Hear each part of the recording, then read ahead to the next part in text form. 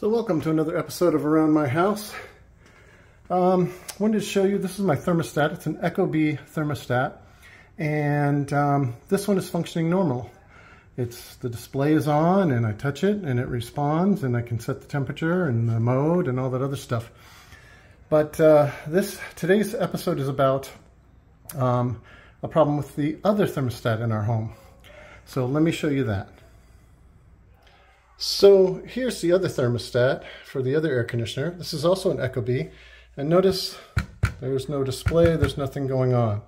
I've tried removing it from the wall, letting it sit for a minute or two, plugging it back in, no change. What we learned is there's a problem with the air conditioner that's causing this to happen. And that's what this video is going to be about, is how I'm going to go about fixing this problem. There can be many reasons why your thermostat is not working. This is just an example of one of the reasons that I had. So stay with me.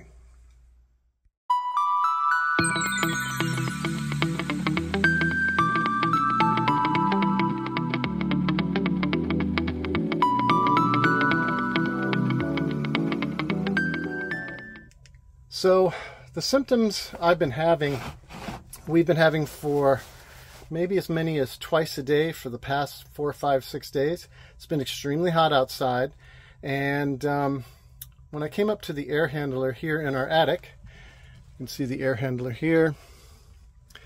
First thing I noticed was there was this red light on. I've had several air conditioning units across multiple homes in my life, and I've never seen this before, and I think it's a great idea. This is a overflow float switch, a safety overflow float switch, that if there's too much condensation going on inside the air handler, it'll trip this switch. It's kind of like a bilge pump on a boat. When there's enough water, it turns on the pump. In this case, there's too much water, it turns off the air conditioning unit. So it's fantastic to see, I'll cover my flashlight, that there's a light on this device to tell us that it's tripped. Otherwise, I'd be guessing. So for the last several days, I've been coming up here and checking and finding that there's not a whole lot of water in there. Maybe we'll be able to see. So as I remove it, yeah, I don't know if you can tell. There's hardly any water in there at all. And notice that I've removed the switch and the light is still on. And it shouldn't be, because when the float is in the down position, it should turn it off. And if I play with it enough, maybe jiggle it around,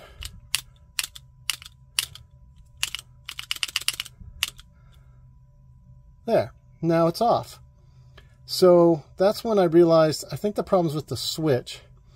Now the switch is a great thing to have, this float switch, because it prevents you from your condensation overflowing the drip pan that's capturing that condensation and draining it outside. So that's great, but I don't have a flooding problem. I don't have an overcondensation problem. It appears that there's a malfunction in the switch. So what I've done is, see, it already turned back on. I want it to stay on, actually, because I'm going to be working on it, and I don't want the air conditioner to come on. Don't worry, we'll be turning off the power and stuff too. So I went online and I looked at the, sorry about that. So I went online and I looked at the information on the side here and matched that to a product on Amazon, and I purchased it. It was about $27 or $25. There, maybe that helps. And it says it's a condensate safety overflow switch. And this particular one has this LED light on it, and I like that feature because that immediately tells me what's going on. So I purchased this. What I'm going to do is I'm going to replace this switch with the new one. And something that you should note maybe is, in my case, there's an overflown pan underneath the air conditioner unit in case that switch doesn't work, or if it floods too quickly, which is great because we don't want it leaking through the ceiling because I'm up in the attic. But there's actually another float switch here, and that's in case this pan gets full. So what they've done is they've kind of done a three-way switch here.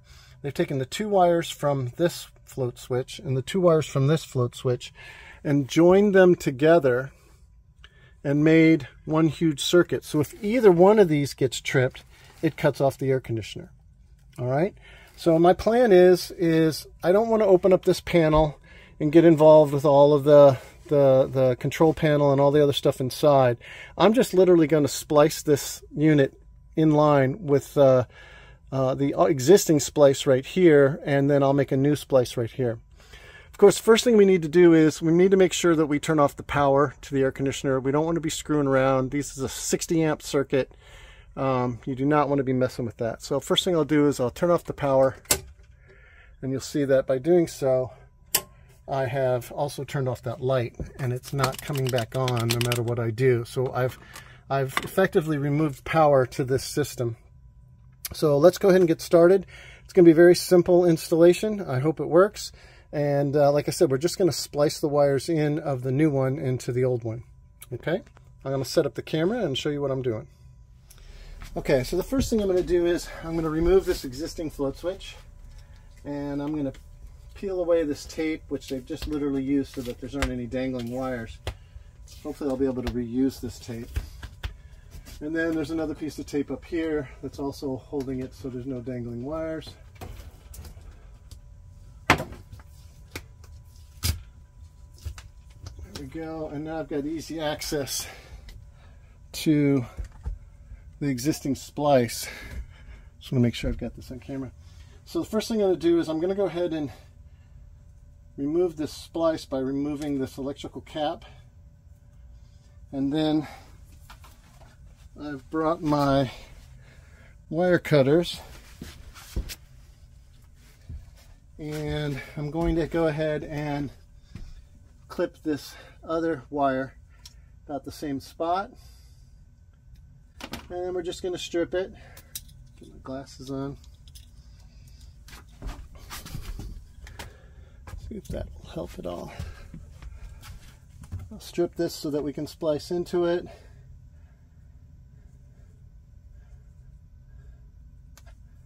There we go.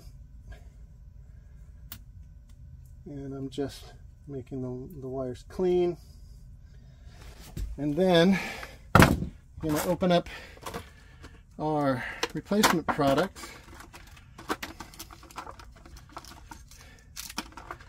which luckily comes with some wire nuts. And just undoing the wire that holds it together. They've probably given us more than enough wire, which is great in case I screw up. And they've given us the threaded in piece that that threads into the drip pan, and then that is, you just slide this housing on. Well, I've already got that. In fact, I can just reuse the housing. So I'm going to go ahead and remove this switch from the housing. I'm just going to reuse the existing housing that I have. If I find there's a problem later, I'll use the housing, but there's nothing wrong with that housing. All right. So the other thing I'm going to do is I'm going to kind of get an idea of how long the wire should be. So I'll put this in place. I'll go ahead and put this wire back under the tape that it was under before. I brought some duct tape in case I need to do that again. And then come up to these 2 wires. I'm going to give myself an extra 6 or 8 inches. Cut that. Then go ahead and split these wire pairs from each other. Hope you can see this. Split these wire pairs, and I'm just going to gently strip them. There we go. Twist the ends, and then we're just going to marry them to the existing wires. Again, I've turned the power off. So here's our existing wires. I don't think it matters. I don't think there's a plus and a minus. So go ahead and twist them in a clockwise fashion. Actually, I just saw a video on this. The correct way to use a wire nut. So we'll twist those in place. I'll use the new wire nuts that came with it. Okay, so I'll go ahead and take these wire nuts out. It's getting hot up here already. So we'll complete this one connection. Twist it on like you're screwing on a nut. Then we'll twist these two together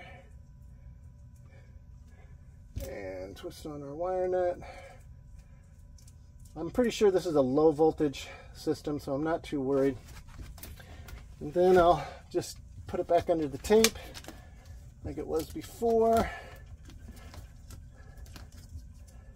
just to keep anything from dangling. And there's our connection. I think it's as simple as that.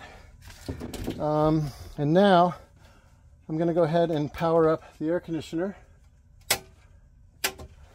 And hopefully we see, as we do, that there is no light on this this sensor, this float switch. And if I take it out and push the plunger down, now we have a light. In fact, it doesn't come on for quite a long time. There has to be a lot of water for that to come on. So I think this was our problem. So as simple as that. Again, you could have another problem that's causing your thermostat not to come on and your air conditioner not to come on. In my case, I've been monitoring this for several days, and this light has come on. I highly recommend this float switch with a light, so that way you know that it's been tripped, because otherwise, if there's no light, you don't know if the float switch has been tripped or not. So I think we've got it. In fact, the dehumidifier is just turned on, and I'll go downstairs and I'll show you that the thermostat is booting. That Ecobee thermostat takes a few minutes to boot up. It calibrates, it's talking to the system and all this other stuff. It's also networkable, so it's getting connected to the network. It takes a few minutes to boot up, but I'll show you that when we're done. So crossing our fingers, we'll see if this works. I'll give it a day or two before I post this video to make sure that we got the solution, got the results that we wanted. So we're back downstairs from the attic. I replaced that float switch and the light was off. I powered back on the system, and you can see my Ecobee thermostat has booted. It currently says calibration. After a few minutes or so, it'll eventually turn the air conditioner on and we will be back to normal.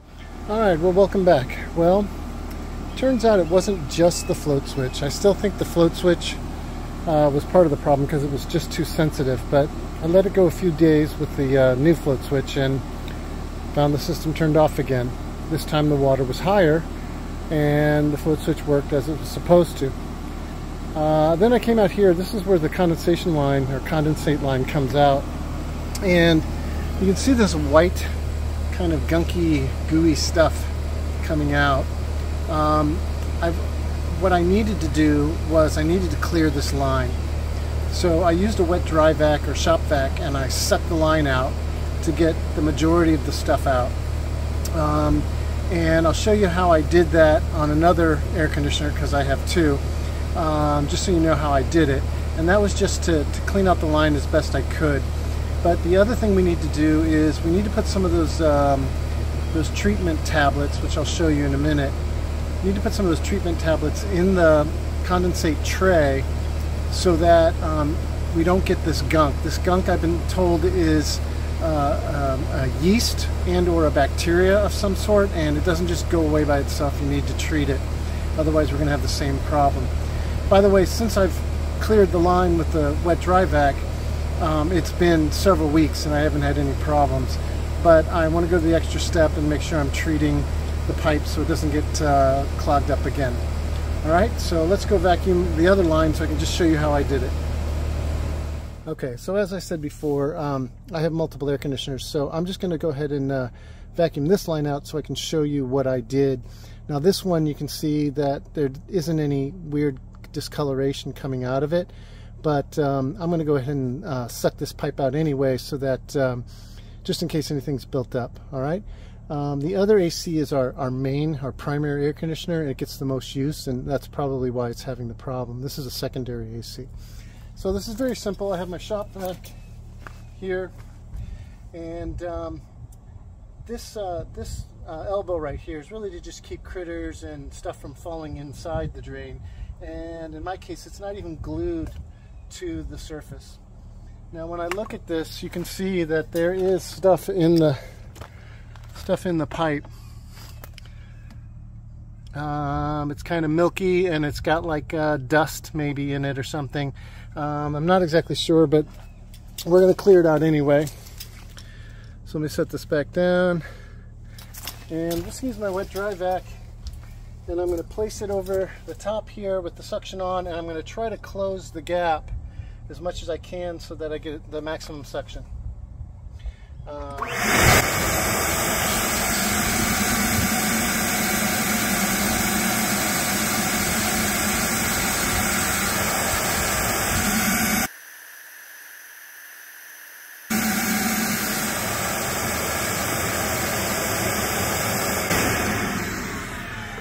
So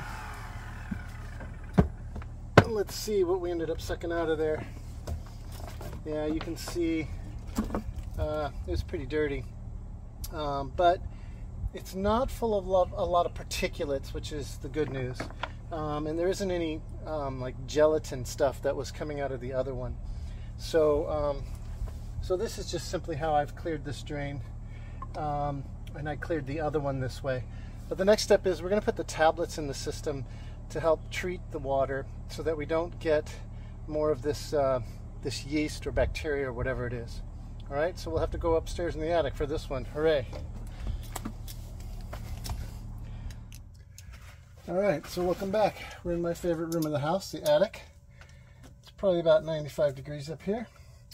So we've seen the air handler before. Over here was the float switch.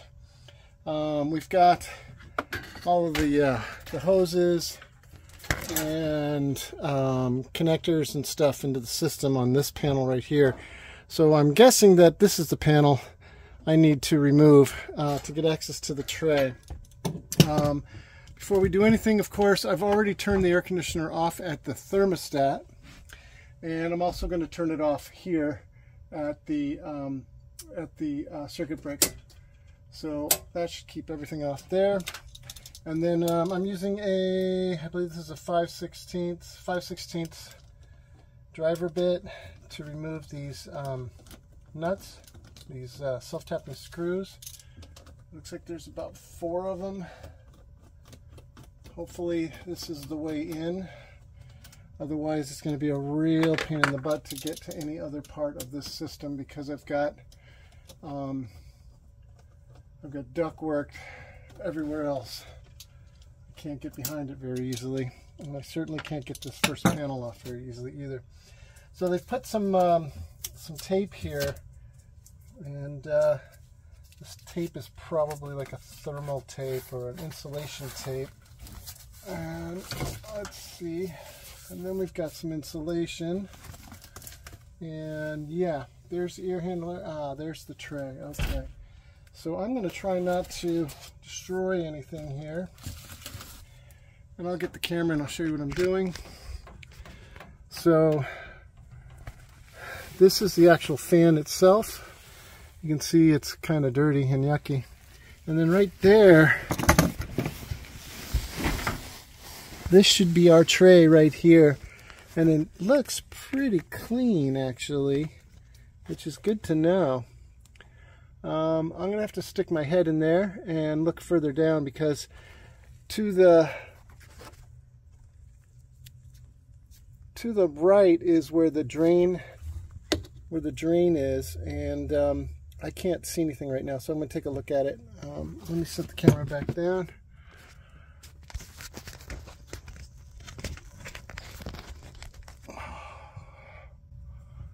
Okay, let's have a look. Alright, that doesn't look too bad at all. So it's the tray is definitely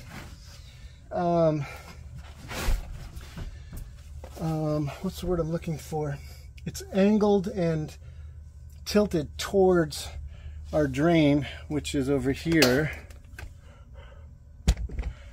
This is our drain line right here. So I'm very pleased to see how clean this is. That is good news. There's very little water in here. All right, so what we're going to do is I've got these tablets that I bought from the local hardware store. And these are pan tablets.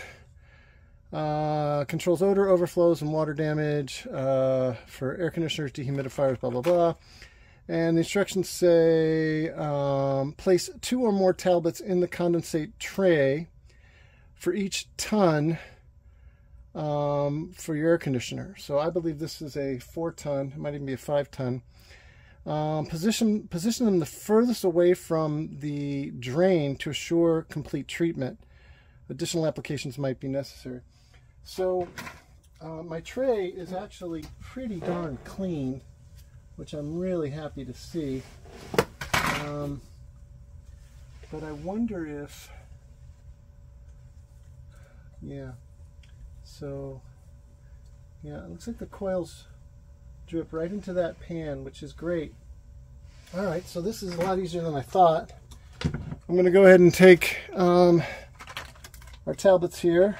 Hopefully it's easy open, otherwise I didn't bring a knife. And I'm going to have to reach back there. It says not to put them near the drain itself, but in my case I don't have any water anywhere but near the drain. So I'm going to put a couple in the water and then a couple in around the perimeter so that I get good coverage. All right. So I'm sorry you can't see this.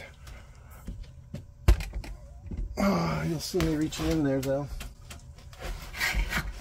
All right, let's see what we got. Yeah. I'm really surprised that it's not as disgusting as I thought it was going to be. So I put my hand back here and I can feel where there's just some dampness. It's not even a lot. And I'm going to go ahead and put it near the edges of the drain pan because that's where it's wettest. And really scoot them back there.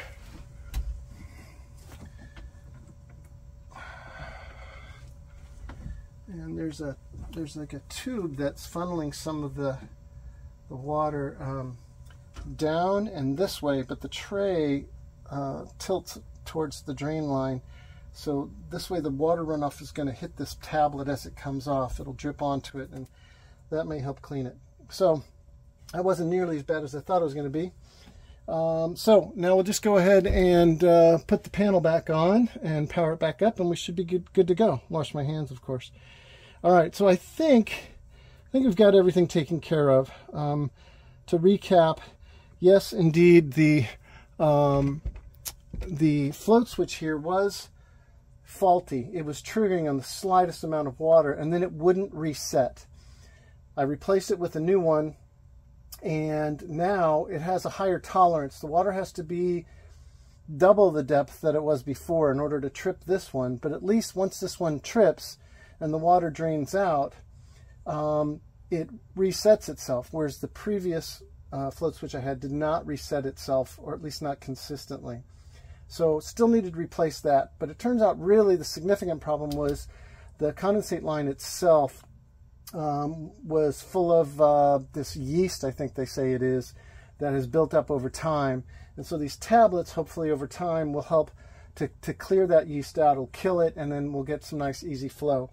You may have seen in the video I did outside that it's dripping clear right now, and that's because I sucked it out with the wet dry vac, with the shop vac.